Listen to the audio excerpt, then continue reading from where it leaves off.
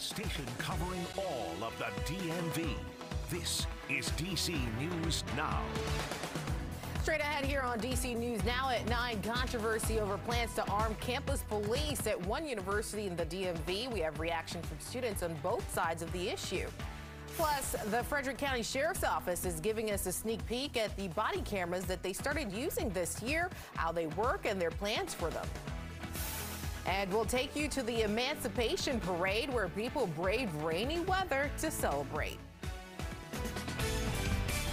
Good evening. Thank you for joining us for DC News Now at 9. I'm Annalisa Gale. We begin with some breaking news. Virginia State Police are looking for a 9-year-old girl who they say was abducted. They issued an Amber Alert just before 7 p.m. tonight for Brielle Marie Silver. She was taken around 10 a.m. from Jefferson Avenue in Newport News, Virginia. The suspect is Bethany Renee Dawn Gould. Police say she may be traveling in a gray 2005 Mercury Mariner with a Alabama tag 32BM568. Again, that's 32BM568. Well, earlier we had some storms, some thunder and lightning out there. As a matter of fact, we even had a few severe storms out there, one of which provided some wind damage and also some hail just to the east and to the north of D.C. Now, again, that is all over with, thankfully, but the reason why I show you that going to this is a nice little change because, well, you know what that means. We'll transition from today's storms to maybe a few more storms tomorrow. And what is causing it? A cold front. That cold front is going to be moving through and right now slicing through portions of southern Illinois with a lot of severe weather, tornado watches, tornado warnings, severe thunderstorm watches, severe thunderstorm warnings. So we'll watch that closely. But tonight, just a few more lingering rain showers by the end of 10 o'clock, and then by 1, clear skies and mostly clear by 4. Talk about tomorrow coming up. Thanks, Scott. New tonight, students are planning a protest at George Washington University over plans to add armed campus police officers. Our Dave Laval is talking to those who support that idea and those who are against it tonight. When George Washington University police patrol campus, they're not armed. That's about to change. University President Dr. Mark Wrighton announced last Thursday his intention to arm supervisory campus police officers with guns. It's to make the campus safer. Wrighton said in the post on the university's website in part, quote, "Whenever weapons are involved, unarmed officers cannot respond and must rely instead on other armed law enforcement."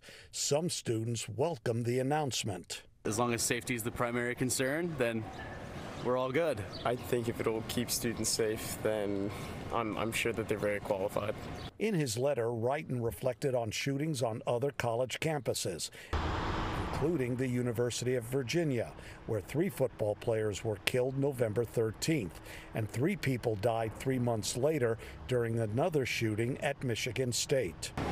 Currently, Wrighton says only supervisory officers who complete specific training requirements, including specialized firearms training, will be armed. Still, some students say that's not enough to ease concerns. I just want people to be safe, and I don't think guns contribute to safety, so that's my take. You can't really control somebody's actions, can't really control or gauge how anybody handles the situation, so, you know, tragedies happen when guns are involved. Protesters will gather here at Colgan Plaza Monday afternoon to let the president and university trustees know how they feel about the president's plan. That demonstration starts at 1 o'clock. At George Washington University, Dave Laval, DC News Now. Meanwhile, at Bowie State University, police are investigating reports of shots fired on the campus early this morning. They say it happened in the parking lot behind the James Proctor building. There are no confirmed reports of students being injured and no arrests have been made. University officials say there's no threat to the campus, but students are being asked to avoid the area under investigation. And in the district, police are looking for 2 suspects in connection to a deadly shooting this morning in the Brentwood neighborhood. Police found the man with gunshot wounds around 11 a.m. Saturday at 13th Street and W Street Northeast. That's near a Home Depot and Giant grocery store. Nearly a dozen shots were fired based on markers on the scene. The victim has not been identified. And coming up Monday on DC News Now, we're talking to the man in charge of the DC Police Department in part 2 of an exclusive interview with our political reporter Leonard N. Fleming. DC Police Chief Robert Contee III talks about what it's like to fight crime in the district while taking into consideration laws being debated on the Hill. Take a listen. Well, I mean, people invoke my name all the time, man, and at the end of the day, I'm going to speak the truth as I see it. I'm not a politician. That's not my role. I'm the chief of police in the nation's capital. I'm going to speak the truth, whether I'm sitting here on the corner with you in Alabama Avenue, whether I'm before Congress, whether I'm sitting before City Council, whether I'm on the phone in a closed meeting with City Council members. I'm going to say the exact same thing, and my truth is not going to change.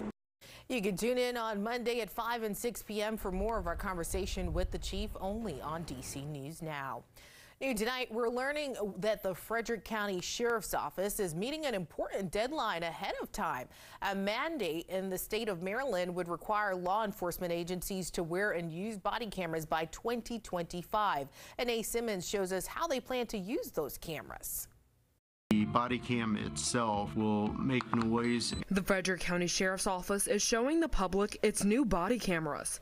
In a YouTube video, Sergeant Richard Balsley says that the office has rolled out 127 body cameras since February, and by the end of April, roughly 170 body cameras will be deployed to deputies. Some people may question as far as how they know they're being recorded or not. Typically, on any kind of incident, the deputy is going to inform that person that they're being visually and audibly recorded. Last year, the office participated in a year-long trial period to figure out logistics before giving them out to deputies. The sheriff's office started the process early, even though the mandate isn't required until 2025 to help officers who may need help with the transition. It records the majority of the deputies' day out on the field. The cameras have a 60-second pre-event buffering before the deputy presses record, and it doesn't record audio until the deputy hits record. It provides transparency. Deputy First Class Cassie Botcher says they plan to use the body cameras for more than just investigation. It also gives us an opportunity to look back at it training-wise to see maybe what we could do different or what we could do better. The software that... Reporting in Frederick, Maryland, Anais Simmons, DC News Now. And this week, Frederick County Sheriff Charles Chuck Jenkins entered a not guilty plea to charges related to an alleged plan to purchase machine guns illegally. He took a leave of absence starting on Friday. He says it will continue until the end of the judicial process. A man was hit and killed by a metro train in Arlington this morning. It happened around 10:30 on the tracks at the Pentagon City Station.